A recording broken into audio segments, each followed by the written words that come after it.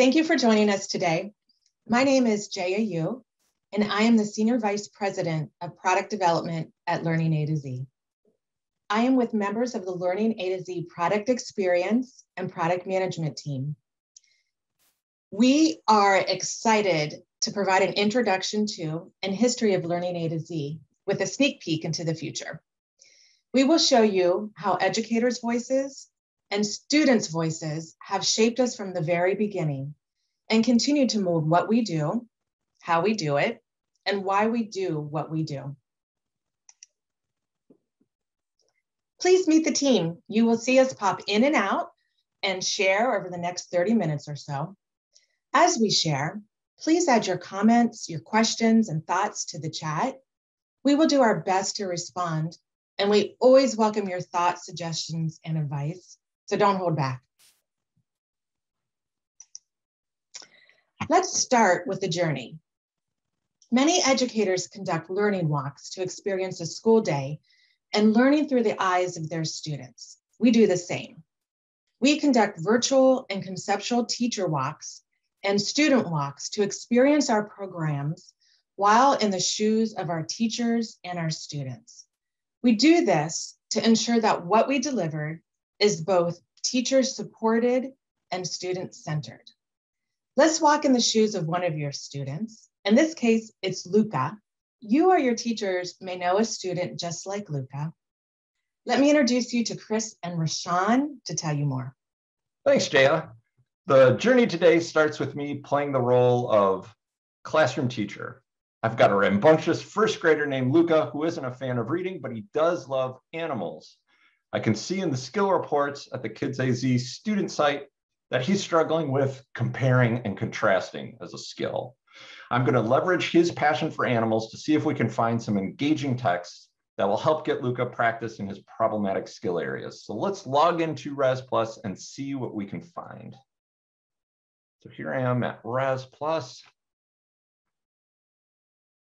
And I could browse through the leveled books and find something in there, but since I know I'm looking for something rather specific here, especially when it comes to the skill I'm trying to improve, I'm going to search for compare and contrast. Oh, I can see it comes up right away, but I'm looking for compare and contrast with animal books.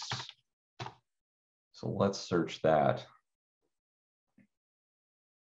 Oh, there's a lot here. Luca is a level D first grade reader. So we're going to apply that filter. So I only see the level D books. Animal horns, animal tongues, lots of books in here that would be perfect for this guy. I think I'm going to go with animal tongues. Let me view the book landing page and confirm that it's going to teach the skill that I want him to learn more about. So yep, in the comprehension quiz, he's going to have some compare and contrast questions. I could view the book myself to see what the experience is going to be like for Luca, but I'm very familiar with assigning books, so I'm going to go ahead and assign this book to him. I'll select him from my class chart here, Mr. Luca Smith, and assign it. All right. Now that it's assigned, I'm going to let Luca know it's available immediately for him to read. So Rashawn, do you want to take us through Luca's part of the journey? All right, thanks, Chris, for doing that. So as Luca, I'm going to take you on a journey of what he sees when he goes to log in. So initially, when he hits the kidsa2z.com, he's going to find his teacher. And you're going to see a list of different students that pop up. Luca will find his name. So you'll see that each of these names are symbol related. So for Luca, mine is the pink heart. Now, for the purpose of this, I'll show you the password, but as you know, this is something that's personal. We'll be sure to change this after. Okay, so once Luca is logged in, the interface, you'll see all of the classes that he's currently enrolled in. You see vocabulary, his head sprout, writing, reading, and science. So because we're focusing on books today, we're going to click on reading. Then we'll click on my assignment. Single assignment, because this is something that was assigned to him by his teacher. And then you'll get to see all of the books that are currently assigned to him. Now, more importantly, what we're going to focus on is Animal Tongue. So if you notice, that is the 5th book. All right, cool. So now you see different activities. We have the listen, which is worth 10 stars, reading for 50, and the quiz. If you hover over the quiz, you notice that you can't click it as of yet, right? So the way that this works is the student will have to complete at least one of these, but he can't complete two before going on to a quiz. So let's start off with the listen. So now, before I press play, what I want you to know is that for Luca, when he hears this, unlike others, you get somewhat of an automated voice. This is a natural voice audio. So let's take a look. Animal Tongues, written by Terry Patterson. Animals have many kinds of tongues. They use their tongues to get and eat food. This anteater has a long, thin tongue. This lizard has a tongue with two parts. This cat has a tongue like a brush. What is your tongue like?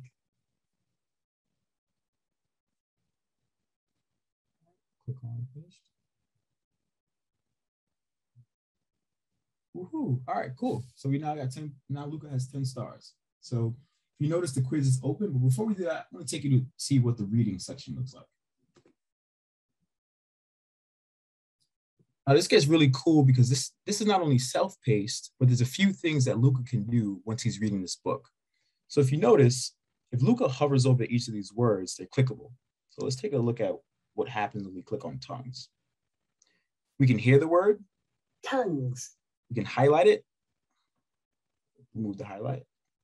We can add the word to a journal if he wants. Lastly, we can see what the vocabulary looks like, right? So the muscle inside of the mouth used for tasting. So Luca has all these features to him. Now, if you look at the top right-hand corner, if Luca wants to record himself while he reads this book, the option is available to do so. That way, maybe a teacher can hear how well he's performing. He has drawing tools, which he can use to annotate the text. He can add some notes if you wanted to, and then back to the journal. So there's a few different options that Luca has as he reads this book. Let's continue. So again, if he listened already, this is pretty much just a review for him. Two parts. Giraffe has a dark, strong tongue, tongue like a worm. The frog has a sticky tongue like ours. What does ours look like? Let's see what happens. Good job. All right, cool. 60 stars, just like that. All right, now Luca is ready to take his quiz. All right, so first question is, a turtle's tongue looks like a worm, that we know. How is a lizard's tongue in the book different from a person's tongue? Well, the lizard's tongue has two parts. Right? If Luca has listened to and read this should be fairly easy for him. Which of the following sentences is a fact? All right, so we know the frog has a sticky tongue. And if at any point in time Luca feels uncomfortable, unsure of any of these questions, he can click on this review to go back. All right. Back to the quiz. All right, so a cat's tongue is the same as a person's tongue. All right, both tongues are used to eat food. And what does the word thin mean? No, that is not thick. All right, so we're all finished. Wow, perfect score. Here we go. Good job to Luca. All right, so now that Luca has finished reading, listening, and taking the quiz, he's now complete. Now, if you notice at the top right-hand corner, you'll see a number of stars. So currently Luca has 2,635 stars. Let's show you what Luca can do with these stars. I'm going to click on Star Zone. I'm going to show you this cool feature of an avatar builder. So currently, this is what Luca looks like now. Pretty cool, not bad. But we can actually use some of these stars to buy some new stuff. All right, so let's see if we could give Luca a hat. All right, not bad. Let's see what we got here. All right, this pirate one is pretty cool. Wow, it's for 10,000, well, 1,000. All right, not bad. Let's see what else. So pretty much Luke can spend time in this as a bit of a incentive, so that he can kind of update some of his cool looks. And this feature is toggled on and off by a teacher, if you'd like. Let's see what else we got. Give him a backpack too. That one is free. It's getting a little cold out. So well, those would be in the front. All right, well, there you go. Chris, I'll pass it back over to you so you can take a look at some of the results and the reporting from the teacher side. More about animal tongues than you would ever want to know. As a teacher now, I can see Lucas's progress in the Kids AZ activity reports. And the skill report, I can drill down into compare and contrast and see that Luca aced those questions relating to that particular skill. The detail being offered is really tremendous in there. I can even see how he answered each quiz question individually. Hopefully the book on animals grabbed that guy's attention, and I can build on that to turn him into somebody who loves reading. Instilling the joy of reading into students everywhere is a great place to have Jaya jump in and tell us about the story of Learning A to Z. Jaya? Thank you, Chris and Rashawn. So now that you have a glimpse of Learning A to Z, let's dig in. Learning A to Z started as an idea. The idea that every child deserves to have developmentally appropriate books and activities, both at school and at home. Teacher Bob Hall started this all with that idea. And with a handful of staff, he started Learning Page, which was a free website that provided teachers with printable activities. Today, that company, now called Learning A to Z, delivers hundreds of thousands of resources to students and teachers across the world. As a pre-K through 6 online curriculum provider, Learning A to Z is now used by more than 12 million students in more than 170 countries. We started as an ed tech, and Bob Hall was always very intentional about technology. From the beginning, we have paid particularly close attention to the role that technology plays and can play in supporting teachers and their instructional goals. You see his quote here. While I recognize the contributions that technology makes and can make, I never lose sight of the fact that teachers are the difference makers. Our mission is fairly simple. Then it was all about providing easy to use, affordable, and high quality resources to teachers so that they could do more for their students. Today, it's really not different at all. We provide resources to support educators as they deliver impactful instruction that their students need to thrive.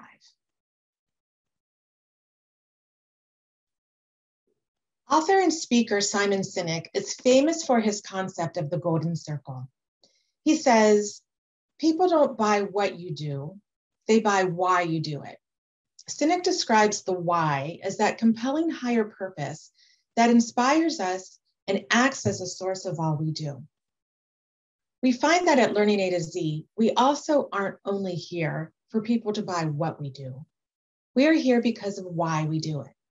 It was important for us as an organization to put our why into words. Just as Sinek advised, we started with discussing our answers to questions like this. When are you at your best? When are you at your worst? What are you passionate about? When do you feel most energized? And lastly, why does it matter? All of these questions were really important for us to answer and understand, and we did. The last question, why does it matter, really stuck with us. It shaped our beginnings. As Bob Hall has noted, education and literacy, there's nothing more important to the future of our country and the entire world. All of us at Learning A to Z are dedicated to doing all we can to promote worldwide literacy and prepare children for a productive and happy life. So notice our why, and I want you to notice the joy in our why. Our why is to inspire curiosity, ensure comprehension, and instill the joy of learning for elementary students. Just a few weeks ago, we hosted a literacy forum for practitioners and academic experts. Dr. Tim Brzezinski, who is a professor of literacy education at Kent State University and a Learning A to Z advisor, he kicked off the session. And he kicked it off with a song, classic Dr. Brzezinski style. He provided the lyrics as you see here, and we sung along karaoke style. Go ahead, sing the song, hum it if you know it. Dr. Brzezinski did this, saying, let's instill the magic of song and reading. Songs are a great way, for instance, to teach foundational reading skills. Read-alongs, songs, poetry, and guiding students to make personal and emotional connections to learning. This is the joy of learning. And learning, literacy, education, it's a right that every child deserves. We get that teaching is both an art and a science. It is the way teachers connect with students and foster their understanding. At the same time, there is science to teaching and learning, a research and evidence base on which to build approaches to developing students' knowledge, skills, and competencies. This is the why that drives us at Learning A to Z. Paige, please tell us more about the history of Learning A to Z. Jaya, I'd be happy to. Before we get started on the history of Learning A to Z, let's take a step back and remember what the education world was like when Learning A to Z began. Reading A to Z came to the market in 2002. So let's stop and think about where we were in the context of education in 2002. Where were you on your education journey? Were you in primary school, secondary school, college? Maybe you were already in the classroom or beyond. What did that look like? What were you using to enhance learning? If you're having trouble remembering 2002, it was a while ago, here are some events that might help bring you back. Sanyo released the first cell phone with a built-in camera. Alicia Keys won 5 Emmys, including ones for Best New Artist and Song of the Year with Fallen. Some of you may remember that one. Apple released the second generation iPod. So I know I remember that click wheel well. It was 20 gigabytes for $4.99. Enron was on the front of all the newspapers as the DOJ announced investigations. And to bring us back to education, No Child Left Behind Act was signed into law in January. So now that we're back in 2002, let's take a minute to share our answers. If you have your phone handy, you can use the camera to scan the QR code and open up our Padlet site to share your answers. What did education look like in 2002? What did you use to enhance your learning? We're going to give you a couple seconds to get that up and running.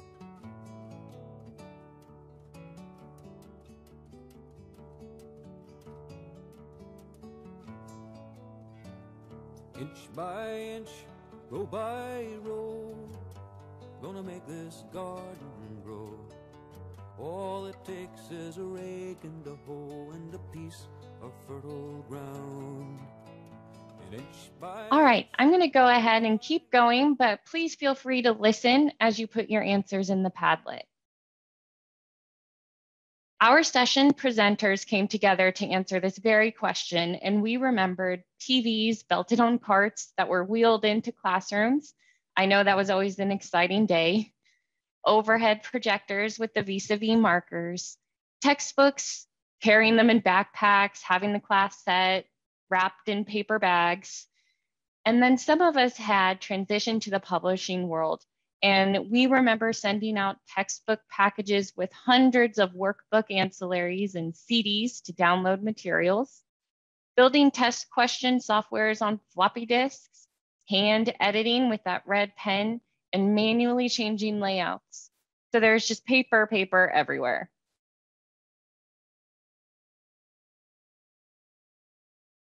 As all of this was going on in the world of education and publishing, Reading A to Z was going to market with printable leveled books. The concept of a consumable leveled book disrupted the market because this was something a kid could take home and own for themselves. It wasn't something that the teachers or the school had to worry about getting back. Reading A to Z also is releasing new, engaging, topical books every month at a reasonable price that allowed teachers to print books and get them home in the hands of students. This consumable format helped Learning A to Z support equity and access to reading materials for all students from the very beginning, and it's been a consideration with every product the company's released since then. 2 years later, Learning A to Z disrupted the market again by introducing digital talking books with Raz Kids. You all got a glimpse of that as you walked through Raz Kids with Luca. RAS Kids allowed students to listen to natural voices, read their favorite Reading A to Z level books, and quickly introduced a recording function to let students practice and listen to themselves. This early adoption of digital reading enabled Learning A to Z to improve over the years and be a reliable resource for hybrid learning. In the years following RAS Kids, Learning A to Z's continued to release new products to help all students learn. Over the past 20 years, Learning A to Z's continued to create products that build a love and joy for learning, whether that be through engaging vocabulary and science activities or relatable reading content that gives each student a chance to see themselves. And the great thing is, we aren't done yet. As we near our 20-year anniversary, we're excited to support 2 new products that you'll learn more about later in this session and throughout the Connect conference. All these products were developed with Learning A to Z's core values in mind, making teachers' lives easier and providing educational resources for all students. The consumable printed books and the digital talking books innovated classrooms in the early 2000s and positioned Learning A to Z to help teachers and students in today's classrooms.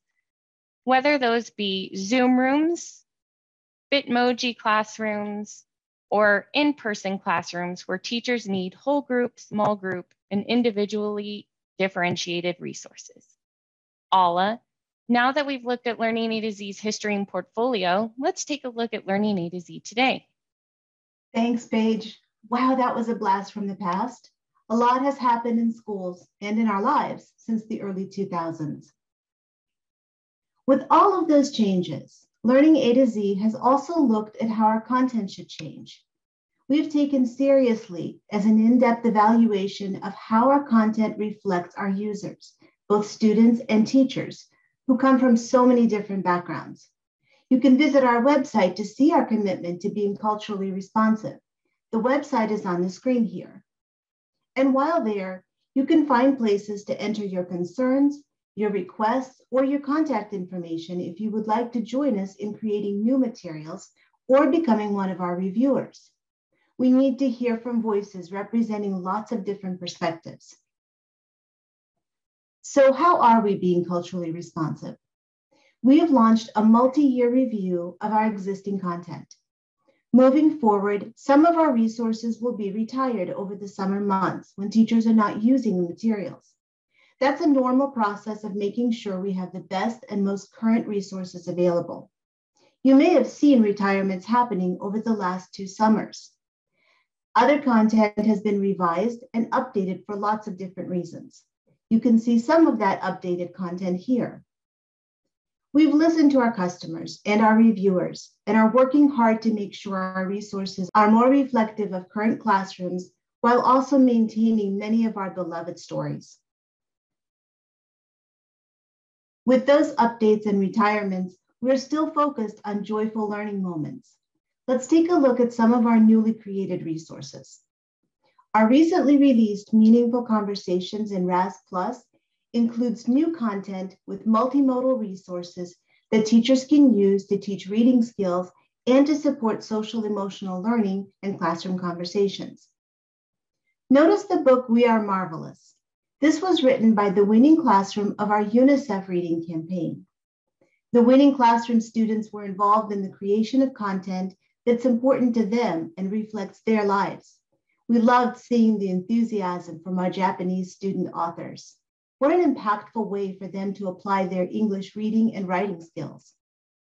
You can also see some of the resources included in the same SEL content pack. There are songs and videos, enhanced graphics, readings in fiction and nonfiction, and discussion prompts to help the teacher engage with students in the classroom. We're proud of our Meaningful Conversations content and support that is focused on helping teachers guide their students in seeing themselves reflected in their learning materials, while also seeing the lives of other students represented. Daniel Flo, who's a member of our advisory council, puts it very well when he says, everyone can be enriched when students feel safe and supported and teachers have access to diverse materials. So what else have we been up to? We've been busy at Learning A to Z this year. You see Google Classroom improvements, NWEA partnership, French audiobooks, and our exciting Kitchen Science video series intended to help families at home make science accessible right from their home kitchens. But there's more to come. Rashawn, I will hand it over to you now. Thanks, Ala. So let's take a look into what LAS has been doing in order to improve each of our products on the back end, usually what customers don't normally see. So to start, we're here at Need for Speed. To ensure our sites load as quickly as possible, we are decreasing the number and the size of files being loaded on each page. If not already, you should have seen a significant improvement in our loading times throughout the site. This will continue to be an ongoing effort in order to be as efficient as we can while we continue to grow. And although not glamorous, we are focused on a few other things. This is the stuff you don't normally see or looks good in brochures, but it's pretty critical to us, like rostering.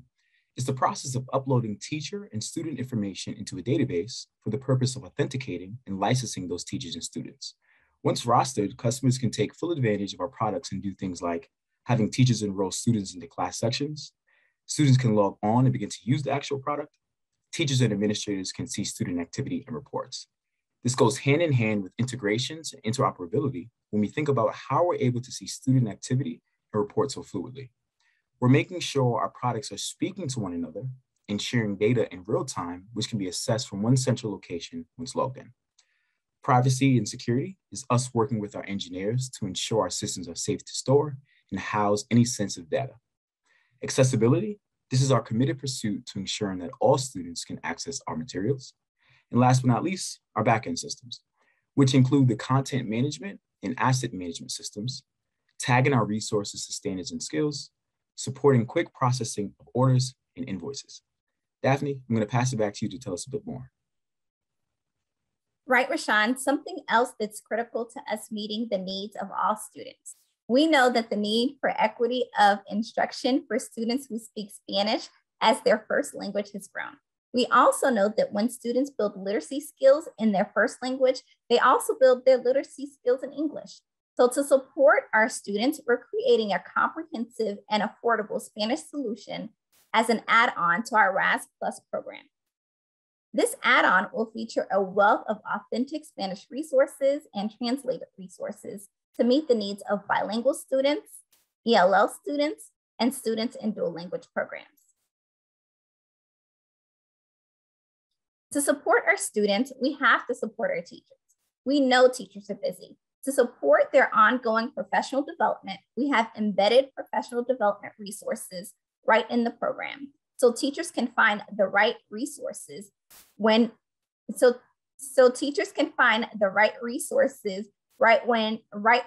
and where they need it. From articles that outline the most up-to-date research findings and practical application tips, to coaching videos, to thought leadership insights from experts, and even podcasts. This professional development respects the art and science of teaching while offering authentic and meaningful support to all teachers, those who are new to the classroom and those who are seasoned professionals. At Learning A to Z, we follow a model of iterative development, which means that the development of programs is broken down into smaller bite-sized pieces. And each of these pieces goes through a series of cycles of prototyping, testing, analyzing, and refining again and again. Why do we do this? Well, have you ever heard of Crystal Pepsi, Cheetos flavored lip balm, or Microsoft Bob? If you do remember these things, it's likely you also remember them as failures. These are great examples of what happens when developers don't talk or test with real users. At LAS, we are devoted testers and listeners.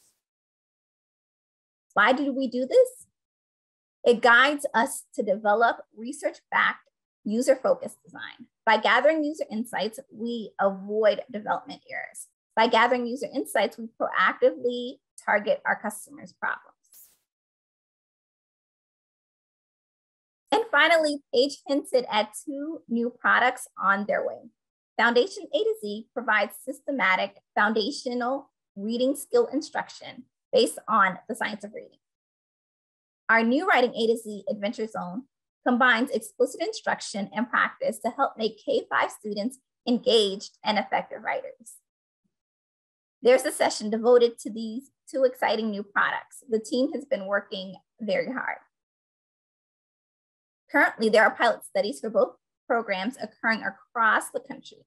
We will take that feedback from teachers and students along with user tests so that we can continue to strengthen these products. We want to ensure that they serve our teachers and students with the highest quality and provides precisely what teachers need when they need it to ensure that students are learning at the highest levels. Everything we're working on connects to our why: inspire curiosity, ensure comprehension, and instill the joy of learning for elementary students, with the teacher at the center as the difference maker. Let's end by learning and sharing with one another. If you have your phone handy, you can use the camera to scan the QR code and open up a Padlet site to share your answer. Please share your thoughts on the following question. What is your favorite quote or piece of advice about teaching and learning? Inch by inch and row by row. Thank you so much for spending your precious time with us today. We appreciate each and every one of you. And a piece of fertile ground. And inch by